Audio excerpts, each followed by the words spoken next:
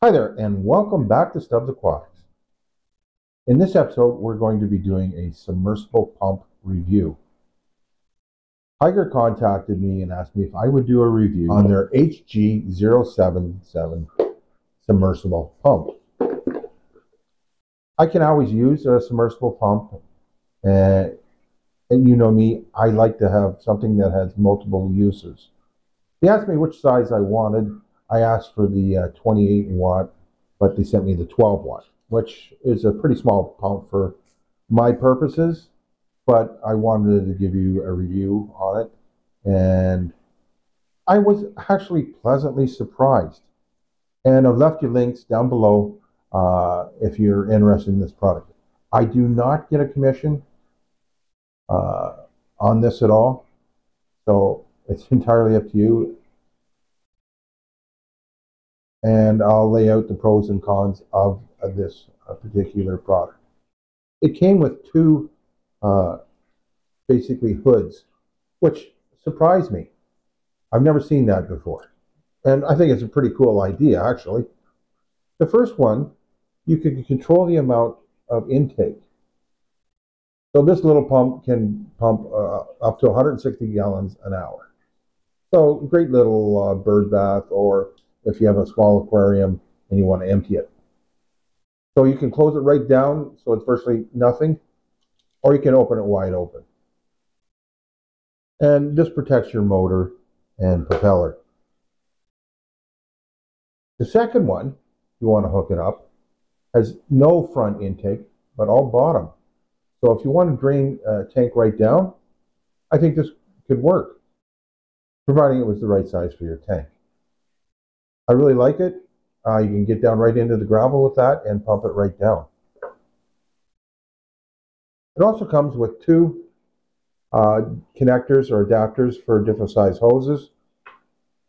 I chose to go with the smaller, the 1/4 inch. And I really do like how simple of design this is. Impeller, just easily popped in, and you just take that out to clean. I'm happy to tell you this is metal, not plastic.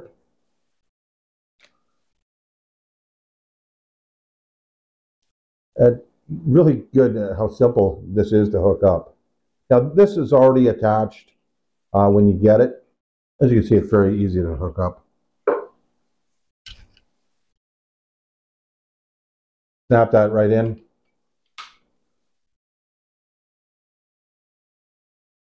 Now if you wanted to use this to really put lots of air in your aquarium, never seen this done, but I'm anxious to actually give it a try.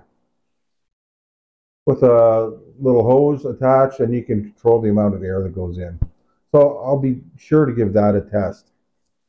The pump itself only has about 3.5 foot lift, which is relatively a small lift, so it's not very powerful. Again, I would probably go with the 28 watt, simply because it's got about 5.5 feet lift. That'll definitely help on bigger aquariums, especially if you're near the bottom and wanting to drain it. One of the other things I have to be honest that I'm not impressed with is it's only a 6-foot cord on it. Well, if you've got a large tank, you're going to need an extension cord to be hooked up to anywhere. So, I think a minimum cord length should be 9, if not 12 feet. And if they're promoting this as a bird bath or good for very small ponds, just more than 6 feet for your plug. But let's actually see how it performs. I like to find multiple uses for certain products.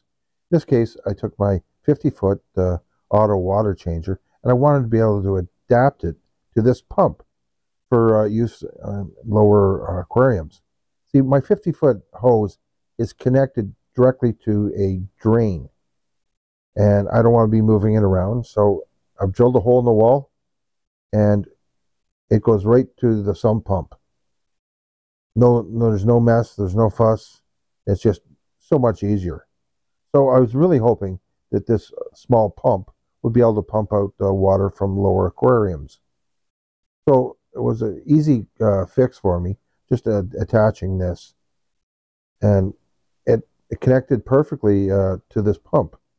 Was able to drop it in this 30-gallon tank that, as you can see, it's floor level, and I needed to get all the water out so I can move on from these barbs. Getting a tank from basically floor level has always been a bit of an issue. I was really happy to see how well this worked.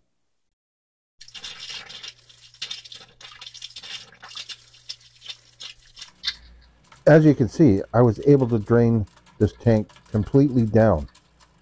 That was pretty amazing. I was impressed with that.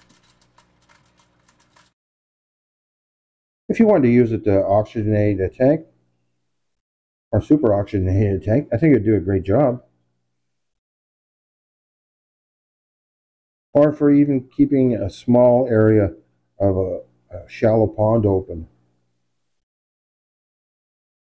I really don't know what other use you would find for the hose, air hose on it, but I'm sure someone would have a use for it. As I stated, it's got relatively a weak lift, but more than enough for a bird bath or for doing hydroponics. I changed that to a 1/2-inch hose, so it's not under the same pressure as it was.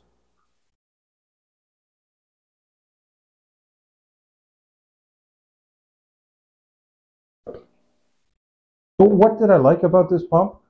Well, surprisingly, it was able to pump all that tank, that 30-gallon tank, that I would normally have to run my other siphoning system and waste water.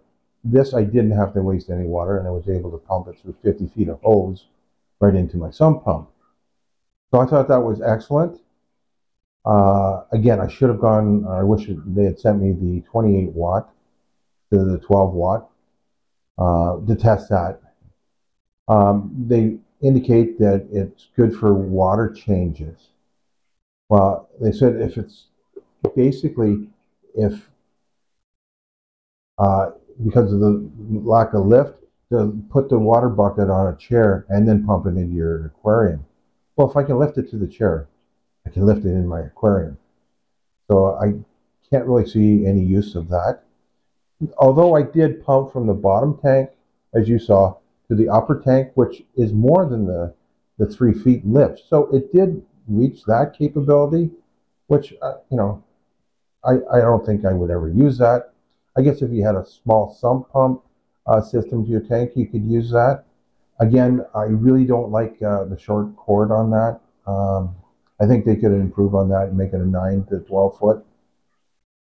I do like how simple it is to get to the mag drive, to take that out and to clean it.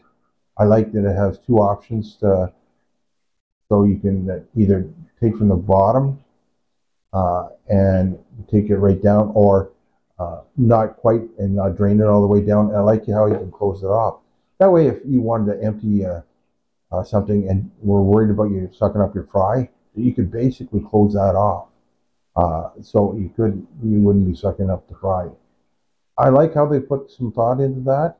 I hope they're going to listen with respect to what modifications that they should make. That's entirely up to them. Well, I hope you found this helpful. I'll let you know what else I tend to use this for, because I think I could probably use it for training some barrels with fish I do outside, and maybe a little hydroponics. If not, I'll definitely be using it for draining my lower tanks, because it worked well for that. Well, I hope this was helpful. Thanks for watching. We'll see you next time. Bye for now.